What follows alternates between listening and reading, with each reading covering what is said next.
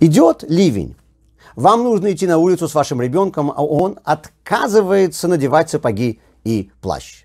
Бросается на пол, бьет руками и ногами, кричит: «Не хочу, не хочу!» Я боюсь, что эта картина может быть знакома многим из вас. Дети не умеют взвешивать альтернативы. Они видят каждый вариант в изоляции. Недостатки одного варианта верны, сапоги неудобные и тяжелые. Но дело в том, что у второго варианта, промокнуть до ниточки, недостатки еще большие. И дети этого в тот момент не видят. Мы должны научить их задумываться об альтернативах того, что они не желают. Но, как мы сейчас увидим, взрослые тоже не всегда умеют это делать. В Израиле горит спор. Должно ли государство быть построено на принципах Торы или на светских принципах? Но знает ли светская сторона определение слова «светский»?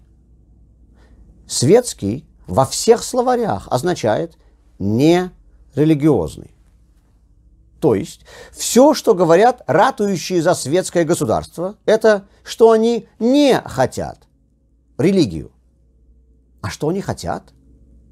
Они хотят страну с нерелигиозной идеологией. Но какой?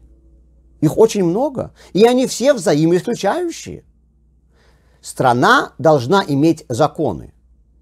И законы должны быть построены на каких-то принципах. Хотят ли они построить страну на принципах светской этики Иммануила Канта или на противоположных ей светских принципах утилитаризма? На светской идеологии марксизма или на светской идеологии экзистенциализма Ницше? На идеях нигилизма или стоицизма? Каждая из этих школ по-своему определяет отношение человека и общества. Каждая из них имеет свои понятия о правах и обязанностях. Люди говорят, что в стране должно быть равенство и должна быть свобода. Но дело в том, что разные светские школы мышления определяют эти понятия по-разному. Согласно светскому философу Исаию Берлин, существует позитивная и негативная свобода. Со времен Аристотеля равенству давались разные взаимоисключающие определения. К великому сожалению, сегодня дискуссии о том, по каким принципам Израиль должен жить, не существует. Для дискуссии требуется как минимум две стороны, делающие утверждения. У нас есть только одна сторона, предлагающая что-то конкретное, принципы Торы.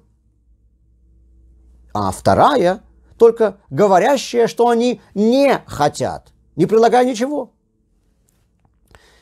Если светская сторона хочет начать дискуссию о том, по каким принципам должен жить Израиль, то они должны собраться и решить между собой, по какой из своих светских идеологий они хотят, чтобы государство существовало.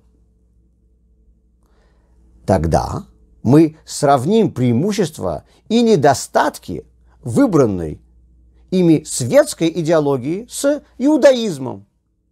И только тогда общество сможет начать принимать решения по этому вопросу.